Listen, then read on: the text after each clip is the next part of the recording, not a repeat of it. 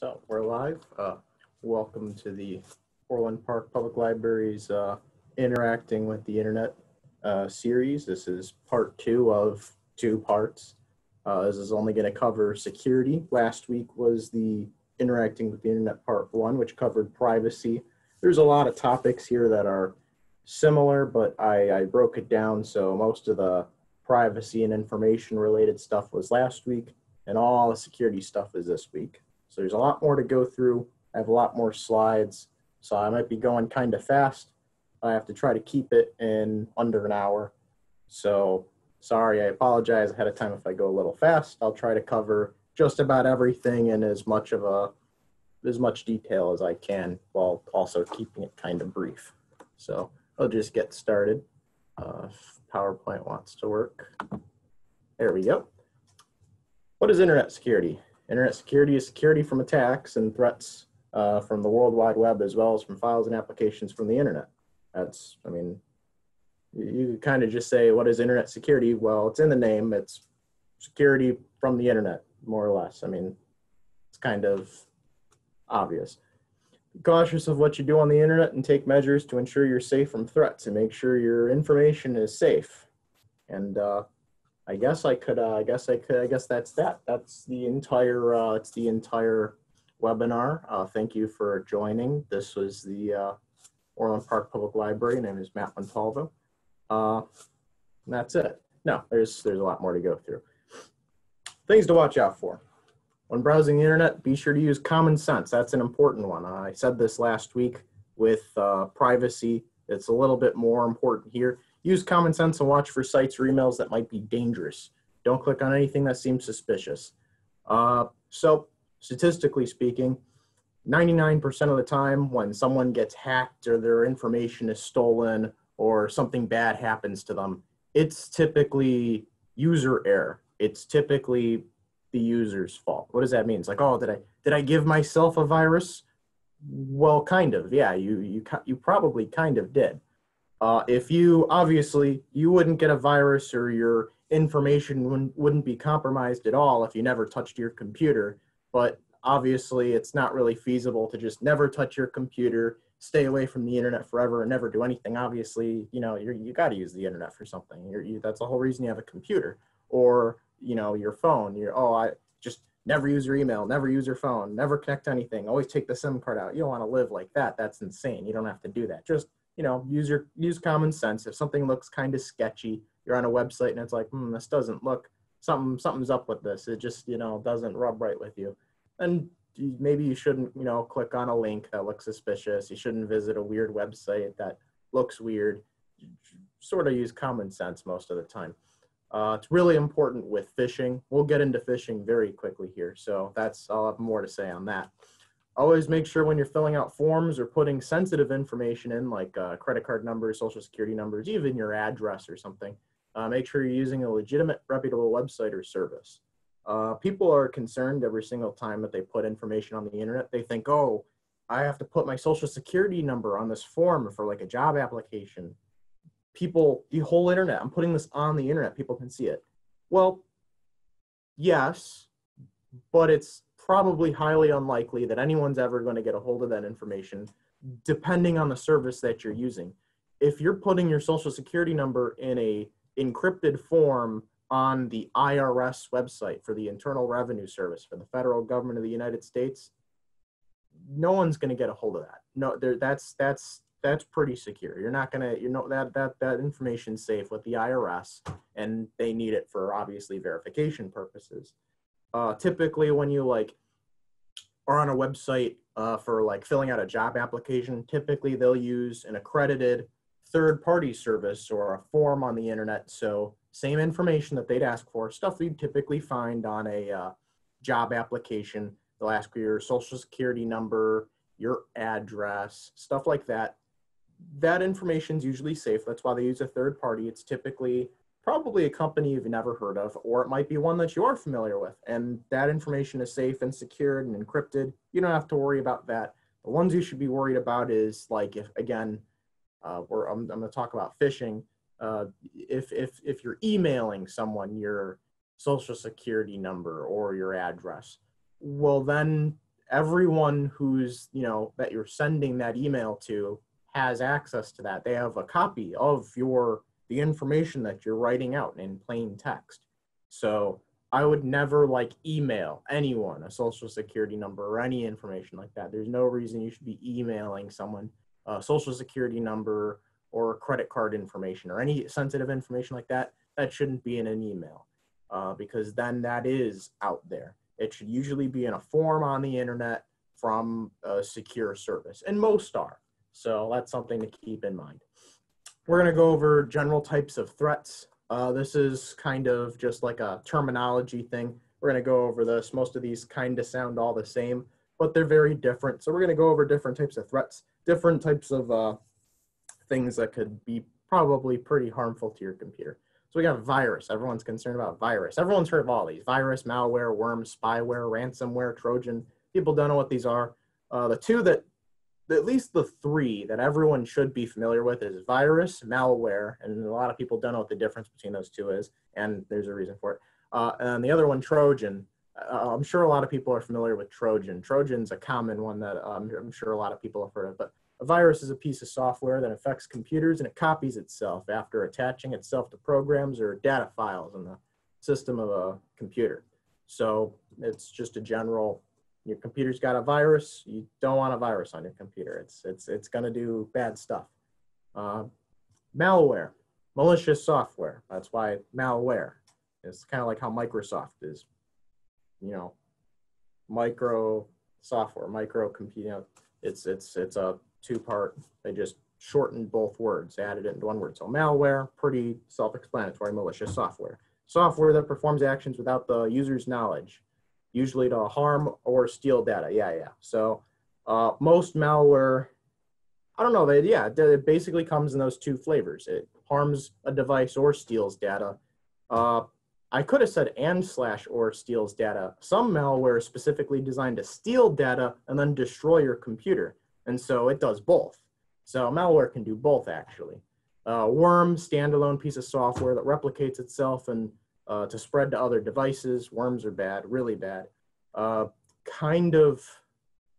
won't go over that. There's another one that I could add is rootkit. Rootkit's kind of like a combination of like malware, worm, and virus. They're pretty bad. Spyware, software that gathers information about a person or organization without their knowledge. Spyware can monitor and log activity on the system it's on. Spyware is pretty bad. And the reason spyware is bad is because you're filling out, like I said, if you're going to fill out credit card information, social security number, that information is safe when you're filling it out on a secure form. Well, if you have spyware on your computer, it doesn't matter if you're using a secure form or not. This piece of software tracks everything you do on your keyboard. And so it might look out for you typing in your social security number. And I mean, that's easy to look for because you got 3 digits, then 2 digits, then 4 digits. It'll wait for you to type those numbers out. It'll log that. They're able to find that through the key logging, service that's part of the spyware, and then they have your social security number.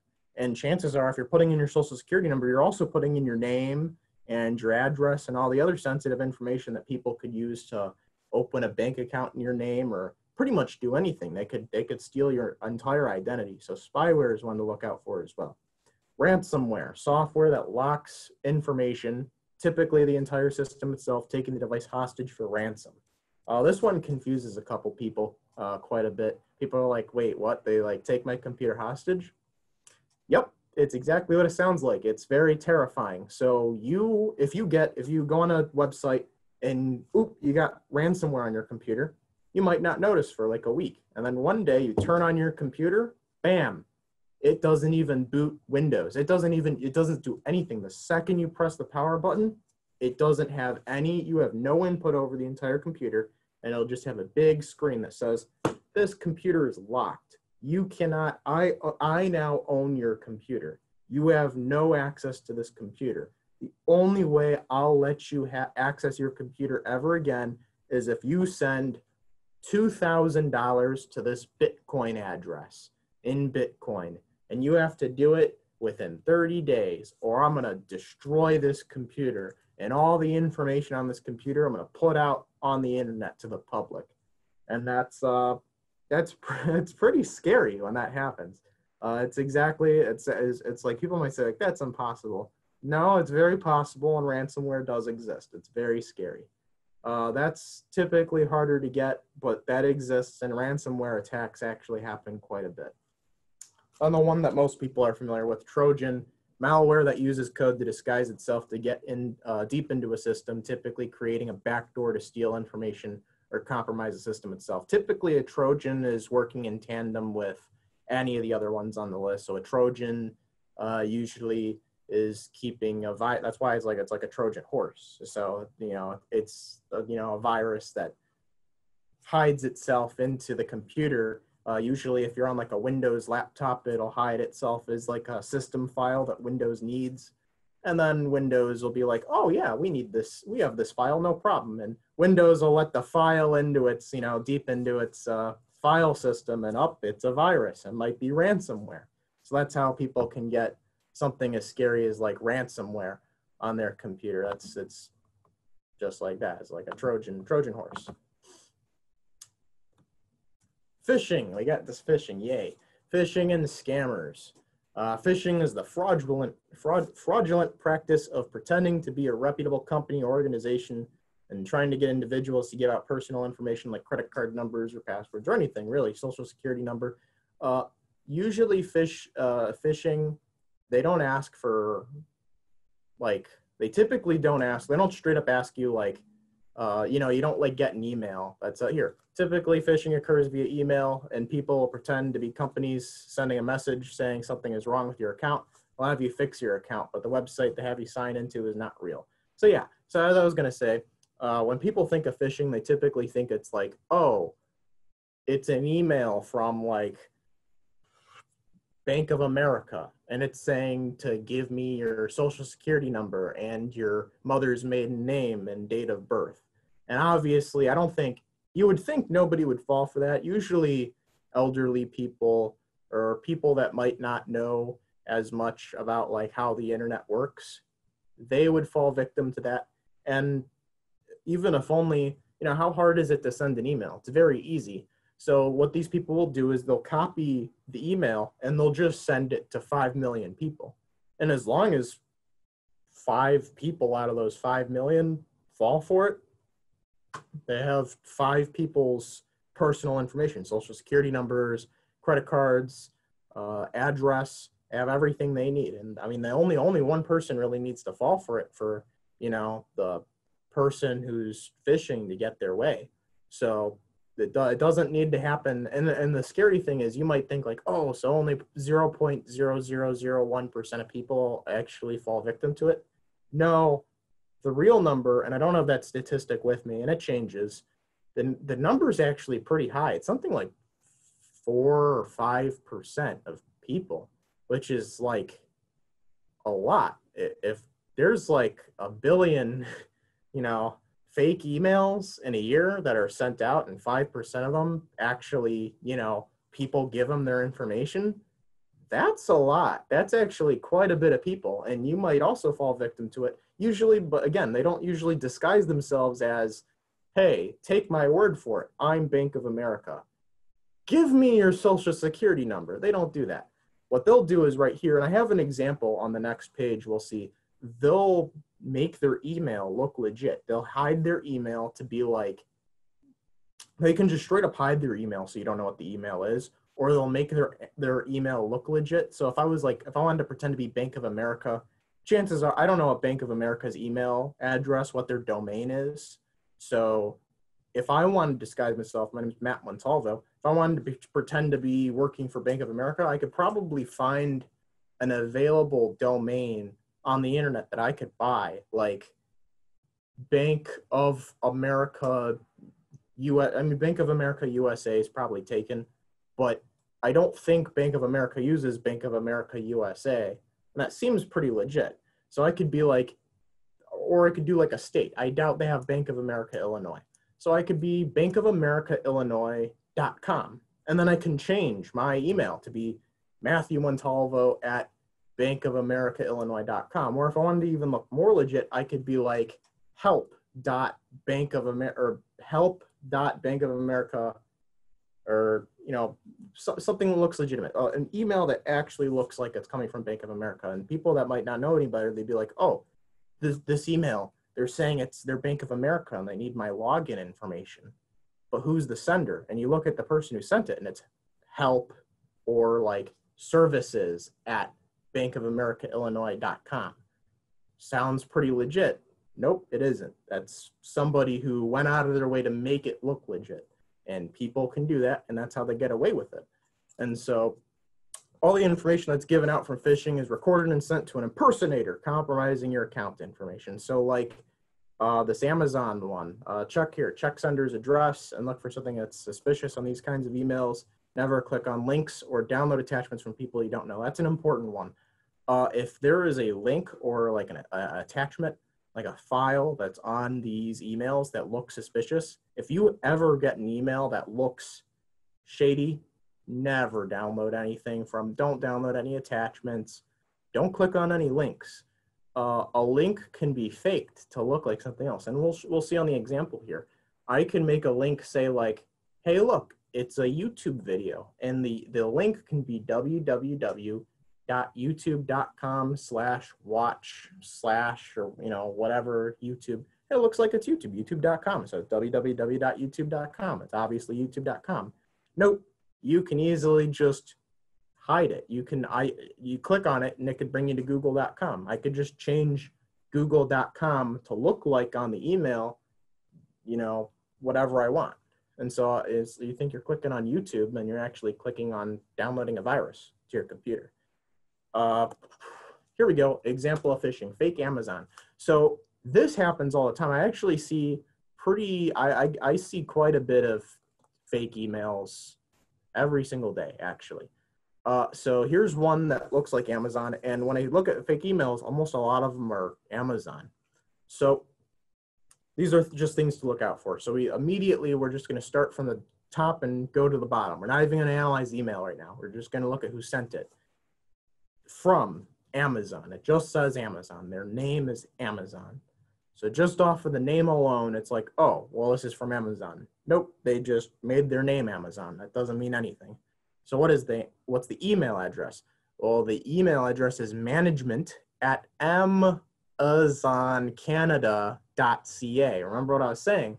I said like, oh, bankofamericaillinois.com. This is amazoncanada.ca. Almost looks like Amazon, and they probably could have gotten something chances are amazoncanada.ca is actually taken by Amazon. They probably own that one. So this is an email that somebody made to hope that you didn't notice that they forgot the A. And if you just glance at it really quickly, management@amazoncanada.ca looks pretty legit, all right? And this is sent to a Canadian address. So if you think like, oh, it's not .com, well, that's actually what they use for Canada. So that looks pretty legitimate right off the bat. If you just glance, you wouldn't catch that. That'd be management@amazoncanada.ca. Bam, that looks legit, but it isn't. So that's something that you could notice and you'd be like, yep, this is fake. You have a giant logo, Amazon.com. Yep, that's Amazon's logo. Something that I would note, and it's not usually a big identifier, and I wouldn't typically I wouldn't analyze everything the way that I'm about to analyze this, but something I'd notice is that the picture for the logo for Amazon.com kind of looks a little fuzzy. It's a little pixelated. That's not just because of the image that I put in the PowerPoint. It looks like that in the email. Chances are Amazon, if they actually sent you an email, it probably wouldn't be that fuzzy. Typically, they'll send a really high resolution picture or image in their email, or they have what's called a vector mapped image. So it doesn't matter how much you zoom in, it shouldn't pixelate or get fuzzy at all. So a legitimate website, if it was legitimately Amazon, it wouldn't be fuzzy like that. Most companies, most reputable websites, most services they'll either not have any graphics on their email at all, or if they have graphics, it'll look a little bit more professional than this. But again, that's not anything I'd typically go on about. I want to say like something like, I think like the IRS. I think when the IRS send you an email, they use really low quality images. So it's not like, oh, this email has a really low quality image. It's obviously fake. No, I wouldn't say that, but it's something that you should look out for. You know, I said use common sense. If you use the email, if you browse the email and you see that it looks like fuzzy, you might want to start analyzing and looking for like the sender and for other stuff. That's when you should probably start realizing like, something's up. Something's not right here. This is kind of sketchy. So I wouldn't say that it's a identifier that something's wrong, but I would say that like a low quality image like that, I would say it's kind of sketchy. Dear client. Now, as he pointed out, generic, non-personalized greeting.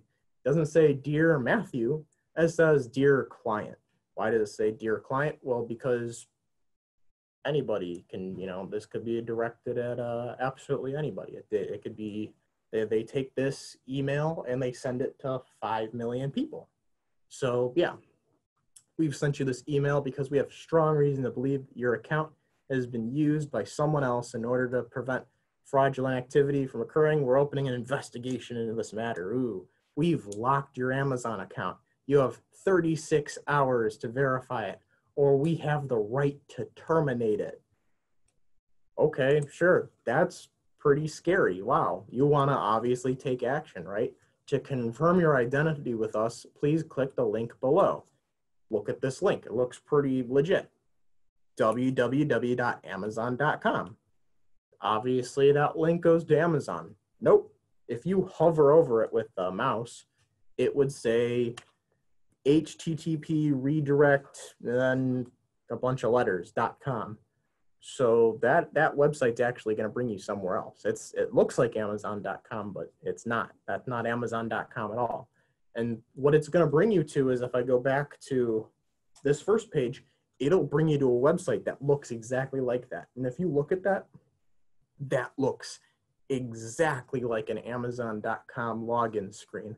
And I did not just take a picture of Amazon's login screen and put it in this PowerPoint. This is an actual picture of a scam phishing like website.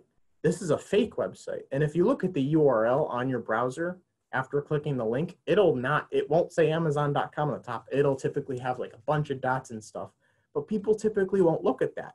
They'll know, oh, but I clicked on something that said Amazon.com and look where it brought me. This is Amazon. No, it's not. This is not Amazon. You are being swindled. This is not Amazon at all. And if you put in your email and you put in your password, bam, the second you press sign in, someone else now has that recorded. They have your email address and your password for Amazon.com. All they need to do is sign in. They have all your credit cards that are attached to your account. They have access to that. They could order whatever they want, change the address. They could buy stuff and have it sent to their house. They could do that. And chances are that's not where it stops at. Remember, the email says, oh, you got to confirm your identity. So after you sign in, they'll probably have you put your full name. They'll have you put your date of birth. They'll have you put in your credit card information. They'll have you put in your social security number. They'll get as much information out of you as possible. And typically what they do is they have it on multiple forms. And so the first page will just ask for your name and you'll hit next. The second you hit next, they have that saved. They own that. They do that intentionally because if they just gave you a big form that had, we want all this information, typically that's when you notice, oh, this isn't legit. They want all this information. So they don't tell you how much information they want right off the bat. They'll only ask for your name, you hit next. Oh, well, now they want my address. Well, it's Amazon, that makes sense. So you put in your address and you hit next. Oh, they want my phone number? Okay, sure, you put in your phone number and you hit next. And typically, you'll keep going until it asks for more and more private information. And people typically stop at social security number because they're like, oh, this is fake. And if it took you that long to figure out that it's fake, unfortunately, it's already too late. They have your password, your email, your phone number. They have everything. They have everything. And chances are, like, if your password is the same password to get into your email, They could log into your email. They can change your password for Amazon. They could change your password for your email. They could do all sorts of stuff with just that information alone. And if you don't stop a social security number and you give them your social security number, they could open credit cards, open bank accounts. They can close bank accounts. They basically control your life. They can control your life just off of an email that looks legit. It's pretty bad. And again, I said phishing. Usually it's like 4 or 5% of them are successful. They send 1 million of these a day. I don't know what the number is. It's probably a lot. There's people making a lot of money. And of course, I assure you, it's very illegal. Phishing is against the law. Don't do it. That's not a way to make money. I wouldn't recommend doing it. But this is something you should watch out for. It's things to look out for. Again, if you use common sense and you analyze, oh, okay, well, management, Amazon, that's not Amazon. You just delete it. Just delete the email right away. A lot of these automatically get filtered. So if you have like Gmail or Comcast, these might get caught in a spam filter and you won't even get them. It'll just immediately go to your junk email. So that's good, but not all of them. Compromised information on the internet. So if you filled out those forms on, your fake email, your password's now compromised. What do? Well, you could actually have your password compromised without even doing anything. Data breaches exist. I said 99% of the time, it's usually user error. What about that 1%? Well, I've got you covered on that. Data breaches and lists of cracked passwords are shared on the internet and make it easy for hackers to steal your accounts and information. Take measures to ensure your information and passwords are safe. Okay, how do I know if there's been a data breach in my password somewhere? They actually have a website you can use. So if you go to Have I Been Pwned, that's what the word stands for. Have I Been Pwned, PWNED.com. Go to haveibeenpwned.com. They actually have a website where you can figure out whether or not you've been pwned. I put in one of my personal email addresses, and as you can see, it says, oh no, pwned on 10 breached sites in one paste. So over the course of my whole life, one of my personal email addresses has been compromised. I don't know, probably Yahoo 10 years ago when they had a data breach or something, my password for my Yahoo account was exposed. So, and it shows up on this website. It'll say, hey, your email shows up on a compromised list of data breaches. You should change your password. And it doesn't mean, oh, did I lose everything? Probably not. Data breaches reveal lots of information, and there being a data breach doesn't even necessarily mean that they have all your personal information. It just means that some information with your email has been compromised. It shows up on lists. All you should do, and all that you really can do, is change your password for as much stuff as you can think of. If you see on the internet like, oh, there was a Google data breach, well, then change your password for Google. Most of these services actually are pretty smart. If there's a data breach with Google, well, what'll actually happen is you'll log into Google, and Google will be like, all right, I'll level with you. We had a data breach. We're going to make you not only change your password, but we need to prove that you're you. And that might seem skeptical. And I've had that happen before, actually, with Google. And I just needed to prove that I was me. I did 2-step verification. So they just sent me an email, and I clicked on a link in the email, and it's like, okay, cool, you're Matt.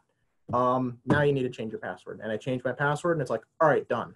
And so Google didn't even let me log in until I changed my password. And a lot of services will do that. A lot of different websites will do that, where when there is a data breach, they'll just, the next time you log in, they'll be like, okay, we had a data breach, change your password.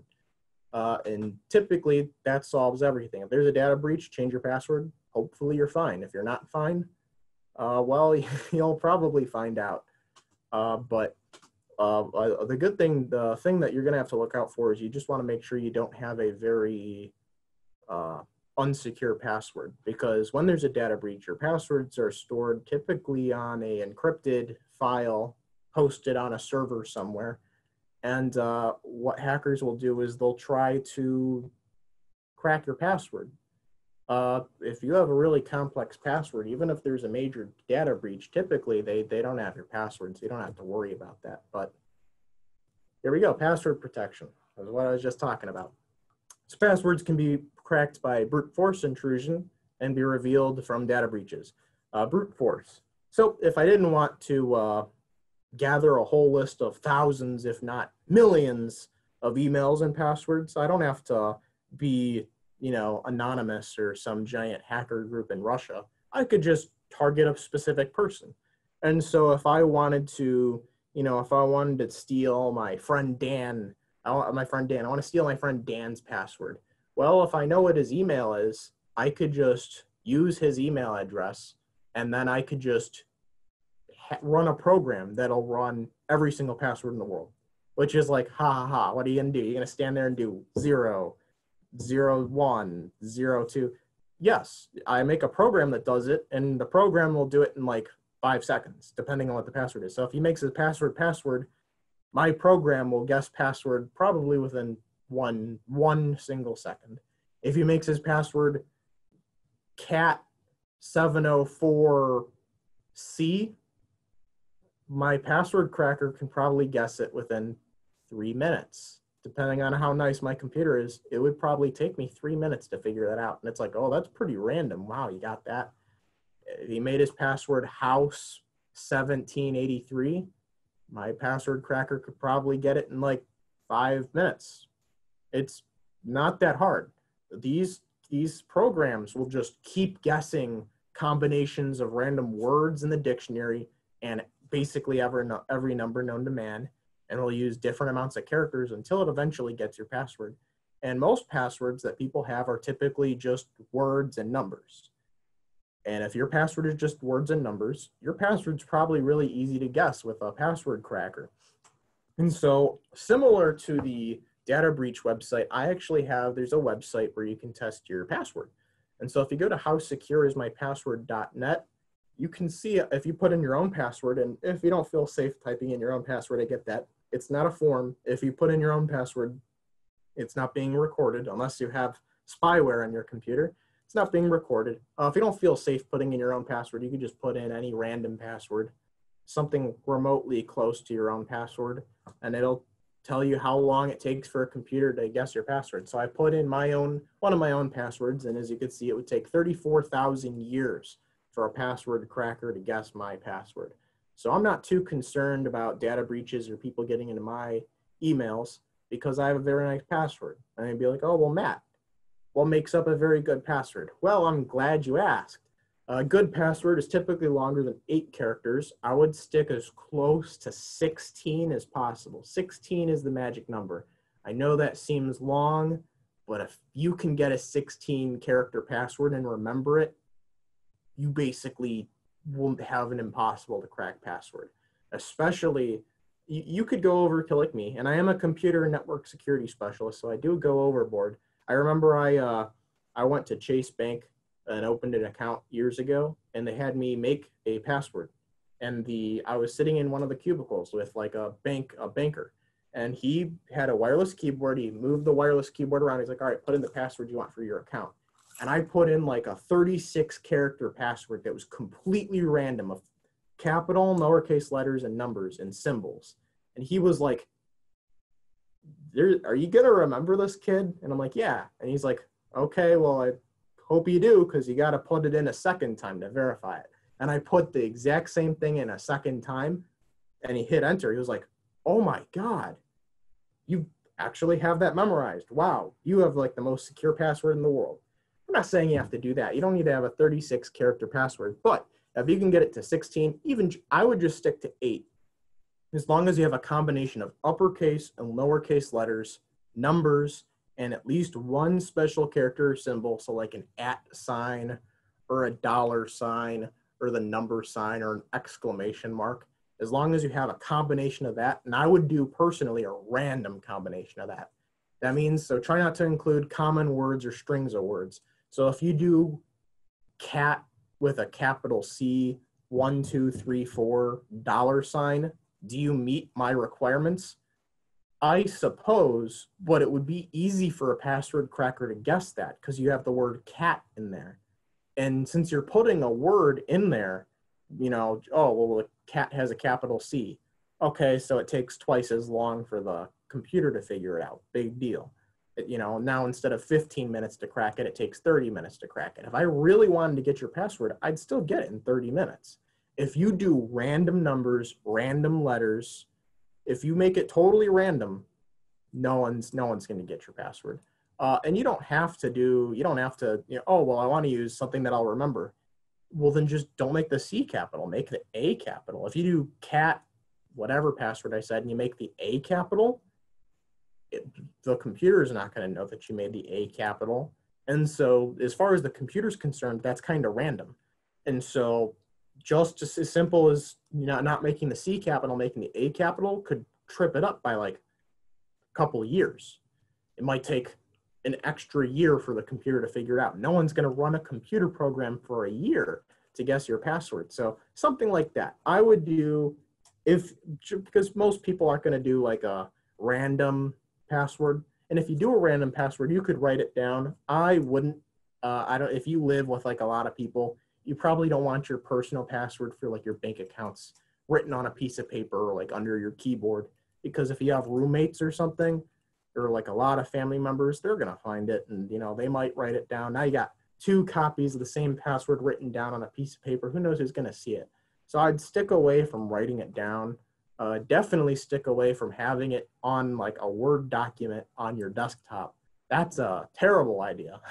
That's a terrible idea, because if someone gets a hold of, you know, you get a virus or something, you get any type of like, you know, anytime someone gets access to your computer, you just have your password on your desktop. That's a terrible idea. I'd never do that. What you could do is, if you have it on an encrypted file on your computer, then you don't have to worry about that. And it's like, oh, what? I'm not a computer hackery person. What am I going to do? Make an encrypted file on my computer? No, but you can get a password manager that does that for you. So if you go to Google Chrome they got like a built-in password manager, but you can use third-party add-ons. So your internet browser, Google Chrome, Safari, Firefox, Internet Explorer, and Microsoft Edge, yeah, terrible ones. Firefox, Google Chrome, Safari, you use those. Or if you're cool and you use Opera or Tor, or what's the other one that I'm thinking of? Any of those. If you use any of those browsers, you can get a password manager, or you can get just programs on your computer that are password managers. And then anytime you need to use your password manager will remember it. They'll make a password for you. They'll have it secured on an encrypted document that's in your computer that, you know, sometimes it's not even in the computer. Sometimes it's in a server, a secure server that's, you know, in California, protected in a data center that no one can ever access. Well, that no one's going to get your password. If you want to do some research on password managers, you might want to invest in a password manager. Most of them are free. There are a couple paid ones. Personally, I would stick to the paid ones, which sounds awful. People are like, what? You want to pay money for something that should be free? Well, some of the ones that are free have had data breaches where they lose their passwords. Not that it matters, it's a password manager. And the data breach, again, doesn't really mean anything, because the passwords are so complex, the data breach really means nothing. But if you're using a password manager to store your own personal password, the data breach could mean that somebody has your password. Of course, if I were to tell you that, oh, the paid for password managers are more secure, statistically speaking, yes, they are. And in reality, they also get data breaches. You know, I wouldn't say nobody's safe, but, you know, I think everybody can fall victim to data breaches. So it happens. I would feel more safe using the paid password managers. Me personally, I don't use a password manager. I have a completely random combination of numbers and letters that's 36 characters long. If you can do the same thing with just 8 characters, I think if you do it long enough, you'll remember your password, and I would stick to that. So that's everything for passwords. Antivirus software. Most people are familiar. There's a lot of names that I'm sure people are familiar with. McAfee, Norton. I've never heard of BullGuard. Bitdefender is a big one. I love Bitdefender. AVG. there's a lot of ones that people are familiar with. So antivirus software, it protects your devices and from viruses and unwanted files and programs in your computer that could be stealing your information. So we went over all the scary things that your computer can have. It could have malware and, oh, my computer could have rootkits. I went over that. It wasn't on the list, but rootkits. I could have all this, potentially ransomware that hasn't kicked in yet. I could have all these things. Oh, how do I protect against this? Well, if you already got it on your computer, you clicked on a file you shouldn't have, or for some reason you just have viruses on your computer, you just run a antivirus scan and your antivirus will be like, hey, there's a virus. We deleted it for you. That's it. It's just that easy. And if it's like, oh, that's amazing, should I get one? Got good news for you. Do you have Windows 10? Don't need one. Windows 10 has its own antivirus software called Windows Defender. Typically, people use a third-party antivirus program to protect their computer even further. As of today, if you've updated your Windows 10 computer in the past, 3.5 years, you should be able to use Windows Defender and another antivirus software. The one that people are very familiar with is Norton. Norton it's been around for a very long time. People are very familiar with it. And if you are a Comcast subscriber, you have Norton for free. A lot of people have Comcast. It's nationwide service. I mean, it's big. And if you are subscribed to, you're paying for Comcast internet, bam, you have Norton for free. It's offered, and I think in like every package for free for further internet. They're partnered with Norton. So you'll get Norton as part of your internet package. You just download it on your computer. You get Norton. And the best part is, again, if you've updated your computer within the past 3 or 4 years, you can use Norton and use Windows Defender. You got like 2 lines of defenses against your computer. And so you'll have a firewall from Norton and a firewall on your, Windows Defender, and they'll be protecting you all the time. That's pretty awesome. Be sure to scan for viruses every so often, or have your software do automatic scans. Make sure you always have your firewall on. So like if you download Norton or something, or some free antivirus like AVG, there's one called 360 Total Security. You could set any of these programs up to like scan every day, every week. You don't necessarily have to do it every day. Some of these scans are pretty complex and they take a very long time to perform. It might take, I got a pretty big computer. If I wanted to do a full scan on my computer, I think it takes about 1 or 2 hours to do a full scan. But you don't have to do a full scan, and you don't have to do a scan every day. I probably perform a scan every week, and that's probably a little overkill. You probably don't have to scan every week. You could probably get away doing a virus scan every month. And it'll scan for viruses and it'll remove them. The one thing that I will say that's kind of important, it's not something that you should be too concerned with, but if you're very concerned about viruses and all the different things, in the beginning of the PowerPoint, I shared with you all the list of all the scary things your computer could have, harmful things to your computer. Not all of these programs can remove all of those things. Some programs they're only designed to remove ransomware. Some are only designed to remove malware. Some are only designed to remove adware. Some of them only remove a combination of things. And the reason I say that is I'm pretty sure just looking at every single one of these, none of the ones that show up here, I don't think any of them remove rootkits. Rootkits are very hard to defend against, and only certain software can like remove a rootkit from your computer. If you scan for viruses, a rootkit might not show up. Rootkits are bound to the root of the computer. Your virus scan might not even be scanning in the right spot to find a rootkit. So how do you defend against a rootkit? You got to look up antivirus software that scans for rootkits. So if you're trying to find an antivirus software that's best for you, look up what it does. They'll tell you what they do. It'll say, oh, this is our antivirus software. It'll defend against rootkits, viruses, malware, adware, spyware. It'll do everything. I was like, oh, well, this thing does everything. I'll get that. And what you'll probably notice is most of these antivirus softwares that offer everything, they cost money. Norton costs money. It's free if you have, again, if you have Comcast, it's free, but a lot of them cost money. Me personally, as a computer network security specialist, I'd never pay a dime for antivirus. That's my honest opinion is I would never pay a dime for antivirus. I don't think there's any reason to. You can get the same kind of protection, the same level of protection from free antivirus software. You don't even have to be a Comcast subscriber. You don't need to use Norton. I'm a Comcast subscriber. I get Comcast, so I get free Norton. I don't even use Norton. I use free one-of-the-mill antivirus software. It scans. It basically gets absolutely everything, scans everything. Bam, will delete any viruses.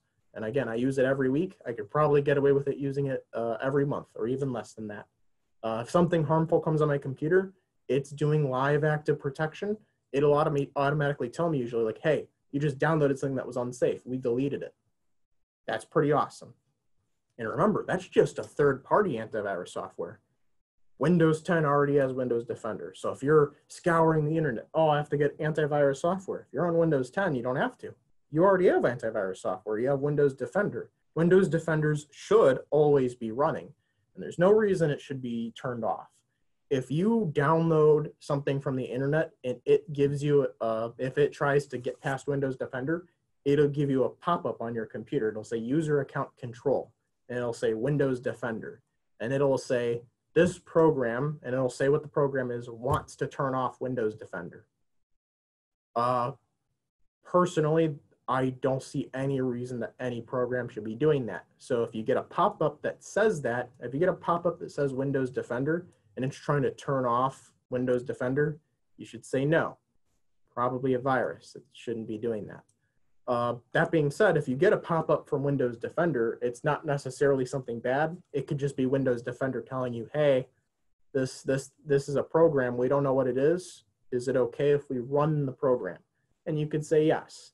And if it's something bad, Windows Defender will try its best to stop it from harming your computer. And if it's not, you got nothing to worry about. So antivirus software is awesome. But again, I wouldn't rely on antivirus software for everything. I would stick to use common sense. Typically, the reason the antivirus software needs to exist in the first place is you did something to put something bad on your computer, which is understandable. You know, it's the whole point of like getting a virus is you're not going out of your way to get one. It just sort of happens. You know, you might be visiting a sketchy website. Someone could have, you've fallen victim to something. So back up your data. Okay. Let's say everything that we were talking about fell through. You had an amazing password. Doesn't matter. You checked for all these emails. You scanned every single email. You thought every single one of them looked legit. But unfortunately, one got the best of you, and bam, you got your information stolen from you. Or, you know, oh, you got a infection on your computer. You got a virus. It wiped some hacker. I got ransomware. Oh no, I downloaded ransomware on my computer. My computer's now held hostage. What do I do? Well, if you back up your data, you don't have to do anything. Who cares? It's a good practice to back up your files and data, and you could do this on your phone too. That's one thing I've been talking about computers all the time. You could do all the same things on your phone. If you have an iPhone, typically don't have to worry about this stuff because viruses don't really happen on iPhones, but they can. Very rare. Androids. I've gotten a virus on an Android because I went out of my way to get one. And other than me going out of my way to get a virus on an Android, I can't really say I've heard of people getting viruses on their Android phones. It's not that it doesn't happen. It pretty much doesn't happen though. So I wouldn't, if you're worried about viruses on your phone, doesn't really happen. You really have nothing to worry about. The only thing that you'd have to worry about on your phone is like phishing from like emails. So if you think, oh, someone hacked my account because I was on my phone, well, it was probably phishing. You're probably on a very suspicious website. You filled out information to the wrong person is what you did. But like viruses, you really don't have to worry about that on a phone. But you can still back up your stuff on your phone. What happens if, for example, like I have my phone here. What if I'm on a 105-story building and I throw this out the window? I'd be wondering what building I'm on. That's awesome that I can open the window on a 105, story building. But, what happens if I drop this in the water, bam, it's actually a bad example. My phone's waterproof. But if you don't have a waterproof phone and you drop it in the water, let's say I drop this phone in the middle of the ocean. Okay, who cares that it's waterproof? It's in the middle of the ocean. I'm on a cruise ship, even though there's no cruise ships right now, bad example. But say I drop this in the middle of the ocean, I'm never going to recover it. I'm not going to hire a deep diving team that, helped, recover stuff from the Titanic to find my phone. That's ridiculous. Well, I just buy a new phone. Oh, what about all my data? Well, I lose all my data. If I back it all up, who cares? Doesn't matter. All the stuff that's on my phone can be backed up. I went over this a little bit in privacy, and I went over it more. We have another class on digital photo storage. So there's two different options for backing data up. There is a physical option. There's a cloud option. So you could back stuff up on cloud storage, or you can have a physical copy of backup. So Microsoft Office 365, I don't know if anyone has that. If you have, for example, Microsoft Office 365, you actually get 1,000 gigabytes of cloud storage for free from Microsoft, called Microsoft OneDrive. But there's more cloud options you can get. If you do Google, Google has a service where you can use their, cloud service, and they give you for free like a couple gigabytes or something, like 5, even probably like 10 or 15. I don't know how many they give, but you can get free storage on Google. And if all you're trying to do is you don't have to back everything up. Like if you're on your phone, you might only want to back up like your photos. You could back up all your photos on your phone to Google for free. And then if you lose your phone, or even if you just, buy a new phone, oh, I don't want to lose all my photos. You didn't lose anything. They're still on Google. You don't have to worry about anything that's on your phone. You could have everything on your phone deleted, or you can have your phone destroyed. Doesn't matter. Similarly, your computer, if you're concerned you'll get a virus or ransomware or something will happen, tornado happens, it's a good practice to back up your data. You can buy an external hard drive, retail stores, or you could buy one online at like Amazon. You could buy like a 1,000 gigabyte, 2,000 gigabyte, or 1 or 2 terabyte, same thing, external hard drive, and you could put all the stuff that you want to on these hard drives. And then you have a physical copy. You don't have to pay every month for a service, and you have a backup. So if the computer goes bad, you could just have the computer wiped. It's clean now. Brand new computer, basically. And you can just put all your stuff back on it from the data backup. That's fantastic, I don't know who wouldn't do that. That's what I actually back up my data quite a bit. I use both. I back up my photos and important documents to cloud storage. And then I also have a physical backup on an external hard drive. So if anything ever happens, if there's a tornado, my computer and the external hard drive, they're in the same place. So if a tornado happens, chances are it doesn't really do anything. But, if my computer gets hacked or something and everything gets wiped, I still have a backup, so it doesn't matter. And you would think, oh, well, how often does that happen? It's actually happened quite a bit to me. And I've been very thankful that I backed up my data, because I didn't have to worry about it at all. I'm like, oh no, my computer's bad. And I wiped my computer. I just put everything back on my computer. It took like an hour, but what's the alternative? My alternative is to just lose everything.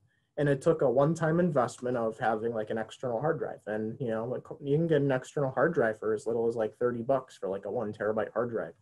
Of course, that'd be like if it was on sale or something, but you could just check on Amazon or something how much they cost. You can get usually pretty good deals on external hard drives, or even external solid state drives if you want these external storage devices to be really fast. You can get external solid state drives now. Those are really fancy. They're also like 4 times more expensive. So, weigh your options there. How often are you going to be using it? If it's just to back stuff up, maybe you don't need a solid state drive.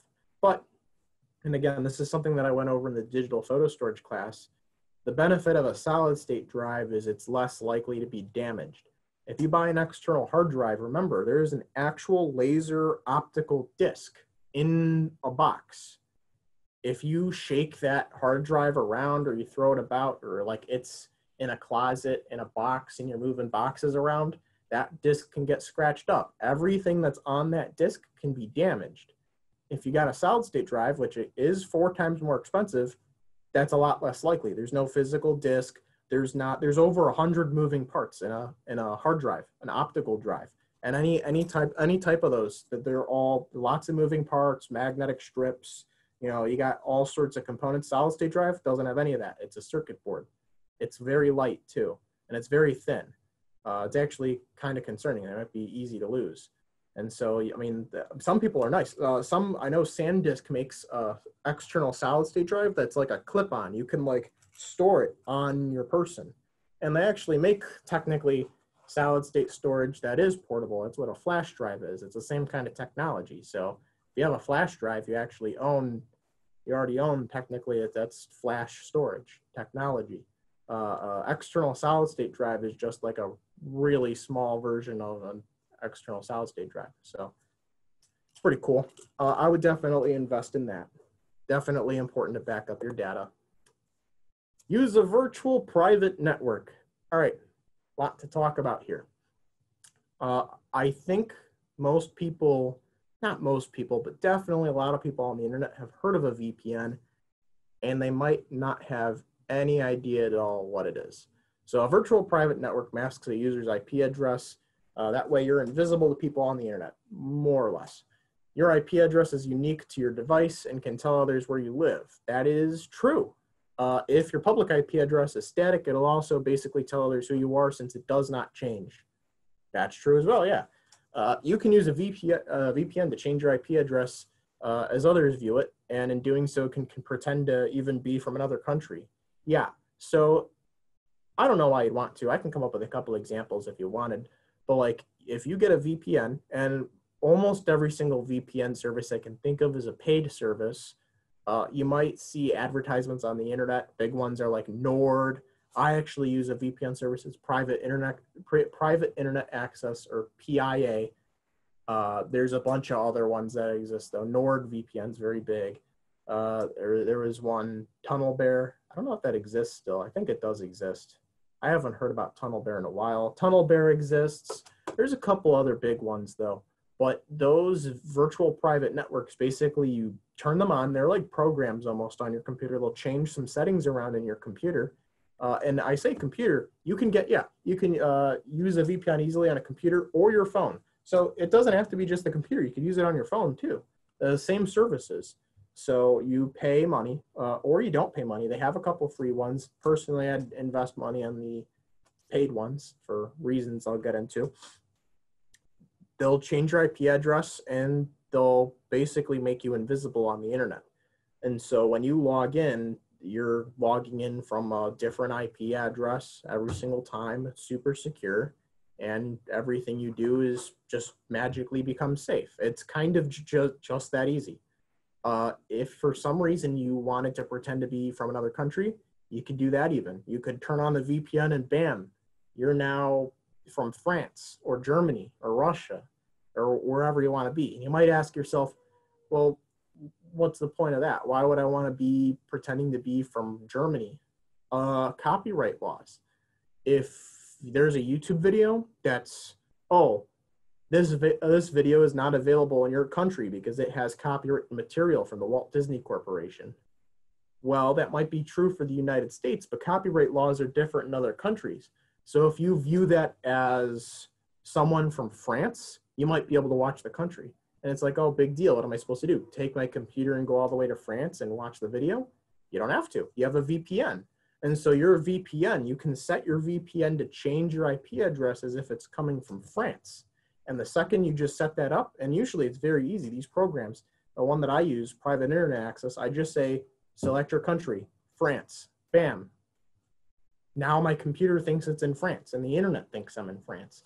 And so if I go back to that YouTube video that I couldn't watch in the United States because of copyright material from Disney, I could watch it, no problem, because it thinks I live in France. And you might ask, oh, isn't that illegal? Nope, totally legal. That's totally fine. Kind of. There's The very act of using a VPN isn't against the law. What you do on the internet might be. So people have that misconception all the time where it's, oh, if you use a VPN, everything's legal. It's not true. It makes it easier to break the law, but using a VPN is not against the law. In and of itself, you could use a VPN all day. People might be familiar with what torrenting is. If you torrent with a VPN, no one will know that you're torrenting anything. And if you don't know what torrenting is, more or less it's downloading. It's kind of like downloading stuff. And people typically use torrenting to like torrent like video games or movies or TV shows and stuff. And so if you're torrenting a video game that you don't want to pay for, or a movie that you don't want to pay for, that's against the law. You can't do that, and you can be tracked for doing that. If you're using a VPN, not being tracked, you're using a VPN. Are you breaking the law? Yes, you're still breaking the law. Using a VPN is not against the law, but you torrenting is still illegal. It's just suddenly it becomes almost impossible for you to get caught. Something to think about. I would never condone doing that. I would never do that. That's a terrible decision. Don't do that. But VPNs are legal. In my opinion, I would always use one.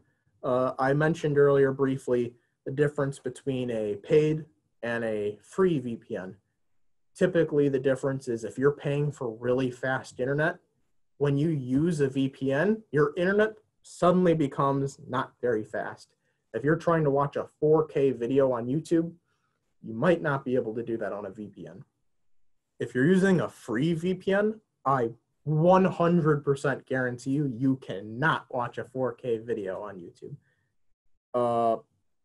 If you're using a paid VPN, you might be able to. They typically have higher speeds, and the important thing is they don't have a bandwidth or like a data cap. And so some of these free VPNs, what they'll do is they'll be like, oh, you can use our VPN, but you can only use up to 1 gigabyte a month. With these paid ones, they're like, go at it. Use our service as much as you want, whenever you want, on multiple devices. You could use 10 million gigabytes a month. We don't care. Infinity data cap, no data cap, do whatever you want. That's pretty awesome.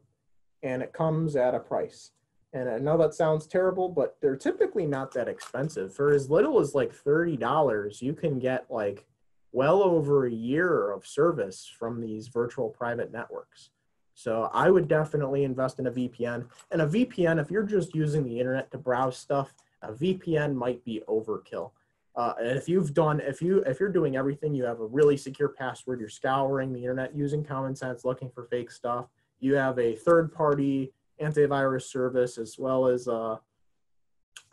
Windows Defender, you're on top of your game with security. Adding a VPN on top of that, is it a little overkill? Yes. But let me tell you, if you're doing everything, you got this VPN, you got all this antivirus software, you got your stuff backed up. If you do all these things, you're never going to have to complain about, oh, a hacker got my data ever again. That, like, there's just no way.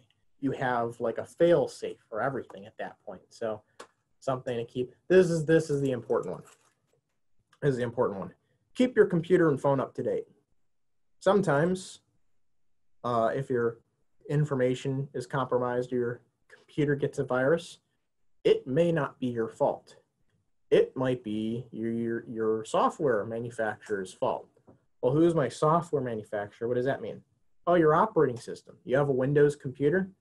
That's Microsoft's problem, Microsoft Windows problem. Apple, if you have a MacBook, might be Apple's problem. They might have had a flaw in their operating system that allowed for people, organizations, hacker groups to steal your information. Oh, that's pretty bad. Can I sue them? No, you actually made an agreement when you bought the computer or just by using their service that you couldn't sue them for that. So nice try. You can't do that. But luckily, it's like, oh, that sounds pretty bad. Well, anytime something like that happens, they'll just have an update where they patch out any security flaws. And they'll typically add new stuff to the operating system as well. And so people think that when they have an update for their phone or their computer, it's like, oh, it's just adding new features. Yes, it typically does add new fancy features.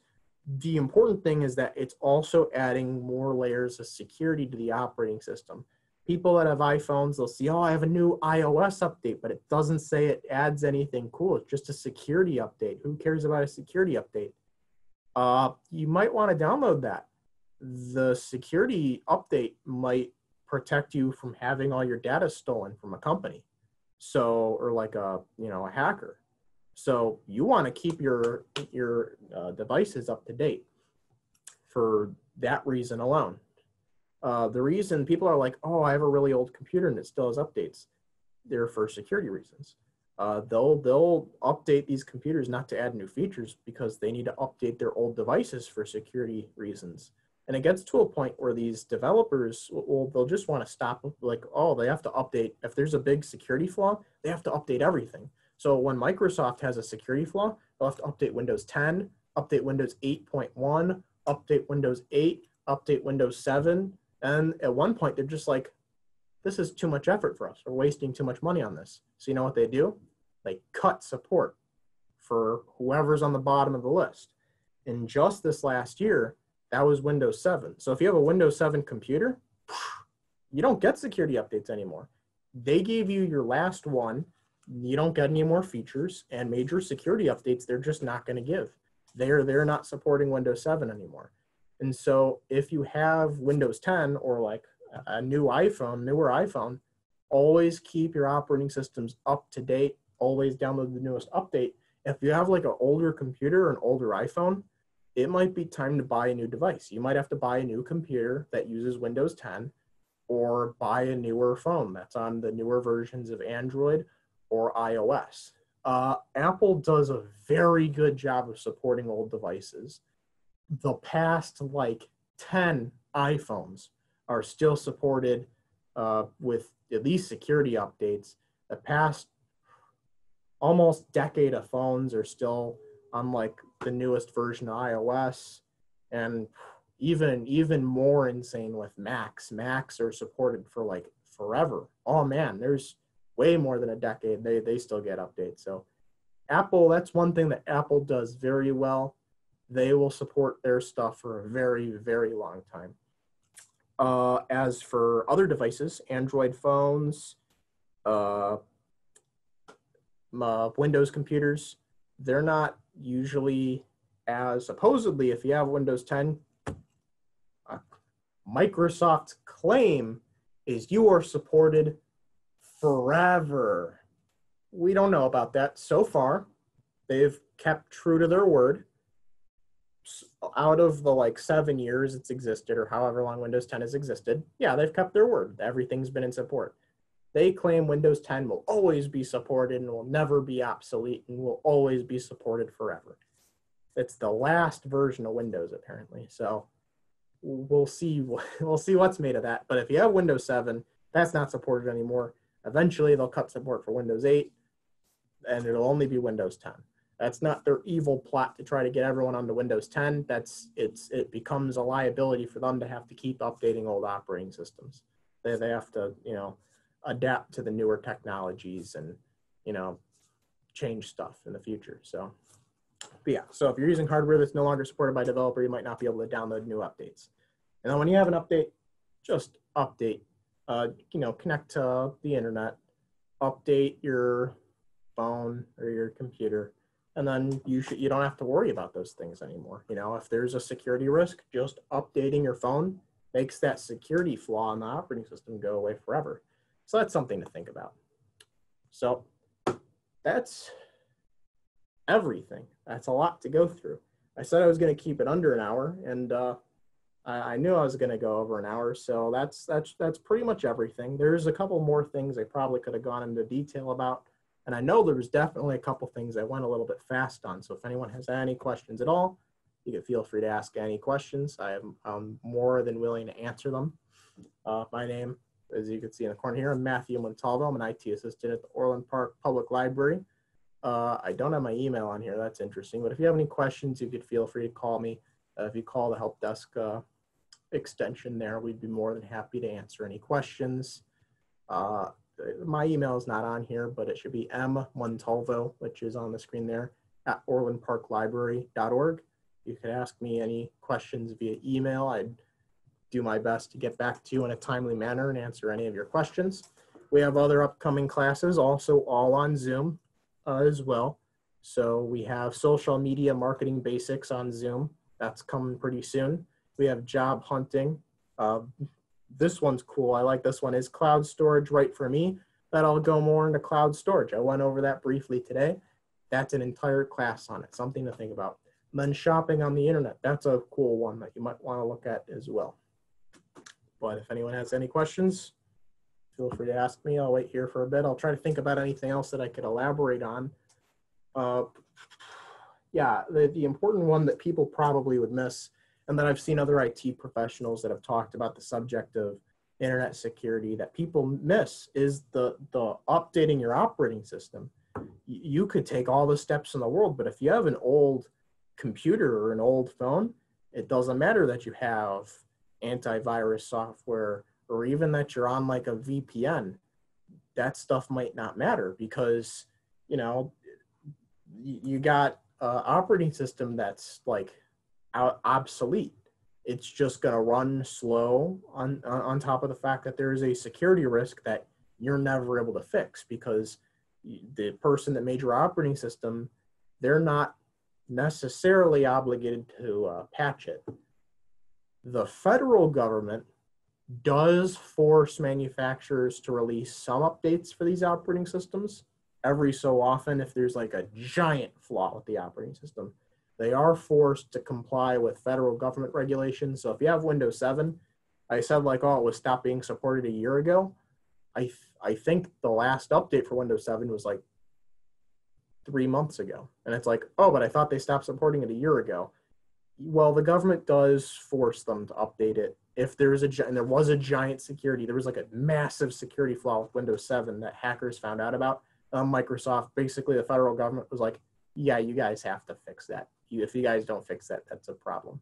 And so Microsoft's like, okay, well, I'll fix it. So they patched it. But they're not going to do that for everything. All the small security flaws, they don't fix with Windows 7. They only do that with Windows 10. And that's why people are like, oh, you know, Windows 10, I get an update. You know, my computer stops. I ask for an update every 2 weeks. They're updating potentially security risks and flaws like that. They'll do that every chance they get. So it's important to keep your system up to date, phone up to date, just keep them up to date. And if you've taken every step that I've labeled in this video, then, I mean, you're good. That's everything. So it doesn't look like there's any questions. So we're going to go ahead and end it there. Thank you for watching. This is the Orland Park Public Library, and we'll see you hopefully at a couple more of our classes in the future.